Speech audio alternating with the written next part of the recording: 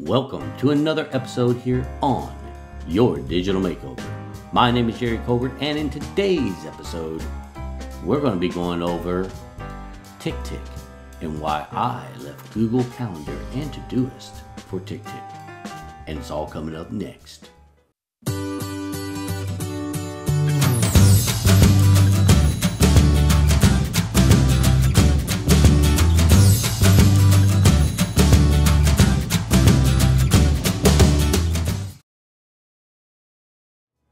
So in today's episode, we are going to go over why I left Google Calendar and Todoist in favor of TickTick.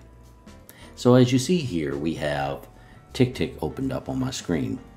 And so let me give you a little brief summary of why I chose to switch from Google Calendar and Todoist for my, schedule and, doing to-do lists and stuff like that, why I switched from them and went over to TickTick. Well, I have been a Google Calendar and Todoist user for quite some time. I would say probably I'm more of a Todoist fan than Google Calendar, but that's just me, I guess. But, it came to, I guess you could say, over the years of doing Google Calendar and Todoist, I was always having a problem going back and forth between both the calendar and the to-do app, Todoist. And, I would be doing stuff in my calendar, then I had to go over to my to-do list to see what stuff I had to do on that, and I was going back and forth, never really knew how to schedule it all. It just was really wonky going back and forth, because believe it or not, I don't know if you know this or not, but you have the same 24 hours in the day for your events as you do for Todoist. You don't have a separate 24 hours. You have the same 24 hours. It all has to get scheduled somehow. And so I found that it was getting quite difficult for me to balance both of those. And I wanted one area that I could go to, okay, this is what I got to do. I don't have to sit there and go, all right, here's my events in Google Calendar. Oh yeah, time block this off. I'm going to do something, chores or whatever, and so now I got to hop over to Todoist to see what those are, and so I can check mark them off and this and that. I just didn't want to do all that. It was just getting too cumbersome. I found myself falling further and further behind on the stuff I needed to get done, and I was moving stuff over and Todoist over to the next day because I could never ever get it right. So I was looking for a better solution, something whereas you could put down a time block, and in that time block you could put down what you need to do in that time block and then check mark those off as you complete them. And then once you're done, that time block or that task, that main task, goes away. But, as I use Google Calendar, you don't have a thing you can use for check marks, in the description.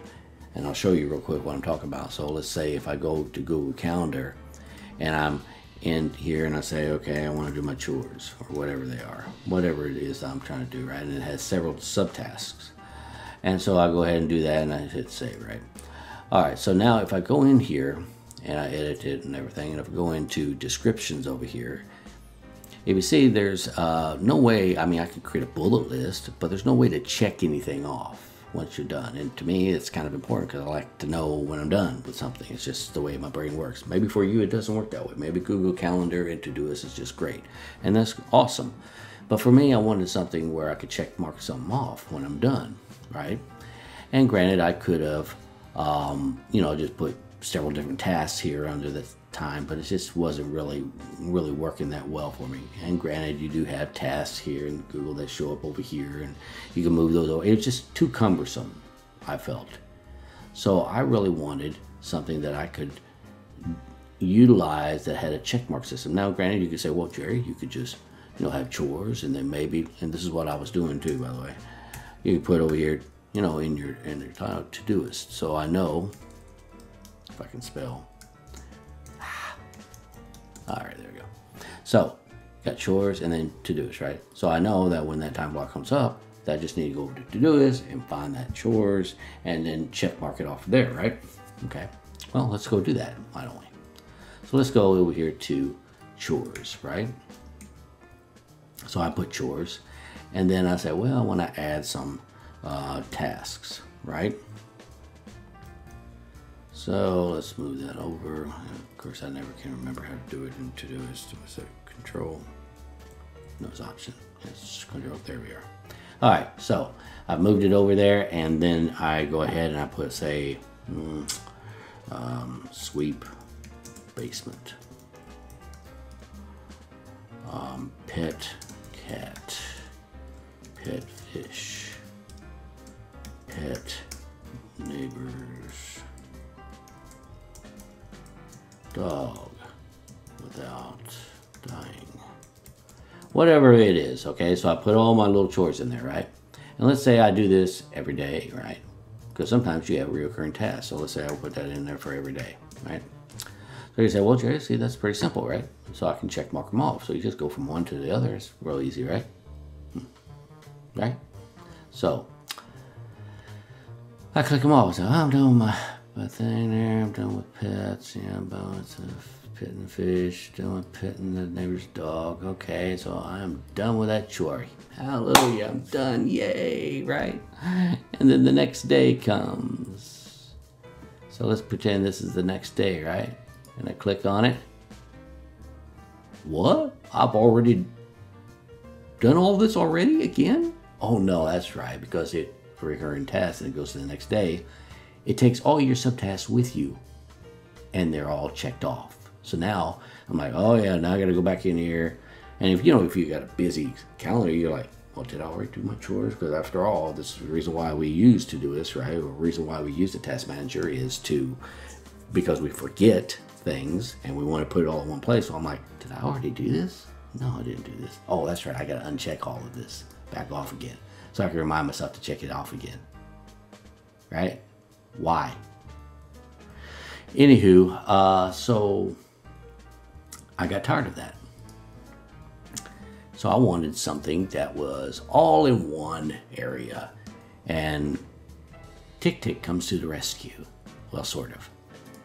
I searched for quite some time, and guess what? I found TickTick, and it does pretty much exactly what I want it to do. Okay? It's, is it like the best to-do list manager ever? No. Is it the best calendar app ever? No. But for what I need it for, is it the best? So far, it seems to be. Because now I can put all of my events in here, put all of my tasks in here and schedule it, and I can move everything around like I want it. I can have recurring tasks, and therefore if I need to move that recurring task in the day, I can move it around and it creates another instance of it. It's just like Google Calendar in a way, but I can create things to tick off. So let's say, for instance, I wanted to put chores down, right?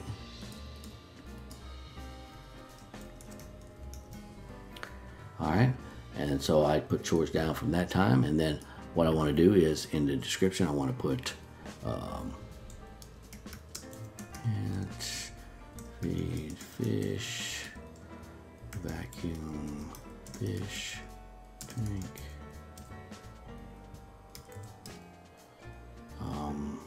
throw ball to neighbor's dog. All right, so now I've done that, right? So now what I do is I hit these little 3 dashes here and it creates a little checklist. So now let's say, for instance, I have decided that I want to do this every day, right? So I repeat this daily. Okay, so it's a recurring task now. So what I do is once I'm done with all of those, I check them off. Now watch this. When I'm done checking mark off of these, the whole task goes away. I don't have to check it off too. So I hit pet cat, feed fish, vacuum fish tank, throw balls to neighborhood, poof, it's gone. Where did it go? Who knows? But it's off my list. You know, with Google Calendar, it's never off your list. So I'm like, did I already do that? I mean, it's all full. Now I've got everything timeline. And if you notice, by the way, I don't know if you know this or not, but on my little calendar, I have pretty much every hour blocked off for something or another. And as you see, you're like, well, did you do anything this morning? Why, yes, I did. It's all gone. It's checklist off. So now I know what I got to do next, right? Well, you say, but what happened to that task, Jerry? What happened to it? Well, if we were to go to the next 7 days here and look for it tomorrow, and there it is right there, chores, look, all that stuff isn't checked off. It's like a brand new, fresh start. So then at 11 o'clock tomorrow, when that comes up, I go ahead and do it. Pretty simple, huh? So let's get rid of that because I don't need that in there. All right, so that's the cool thing about this. Also, like I say, you can move stuff around, like, you know, here, there, you can move it all over the place. Woo, yay! Stretch it out, close it to, whatever you need to do, you just move it around. So I just wanted to kind of give you all a brief idea of why I changed from Google Calendar and Todoist over to TickTick. I really like it. It really works well. I've kind of used the same list structure over here to the left as I do in Todoist. I moved pretty much, and by the way, just so you know, it's really easy to move your projects and everything from Todoist over to lists here in TickTick.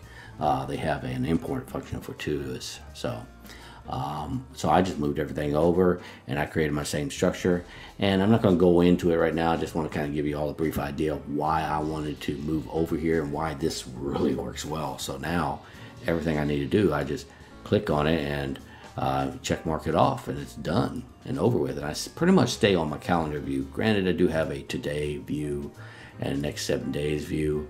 But mostly I stay on my calendar view, and then, you know, I got a week view, I got a month view.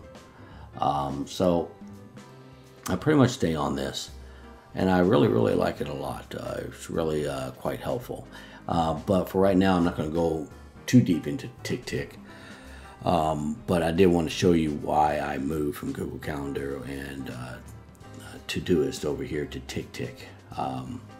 And in later episodes, I'll probably dive a little bit more into TickTick and all the cool little functionalities it has. But as right now, this is all I wanted to do in this episode. And I hope you liked it. And if you did, don't forget to hit that like button right down below. And if you want to see more of these episodes in the future, don't forget to subscribe to my channel and hit the notification bell. And with that being said, I want to wish you all a wonderful week, and I'll catch you in the next episode. Take care.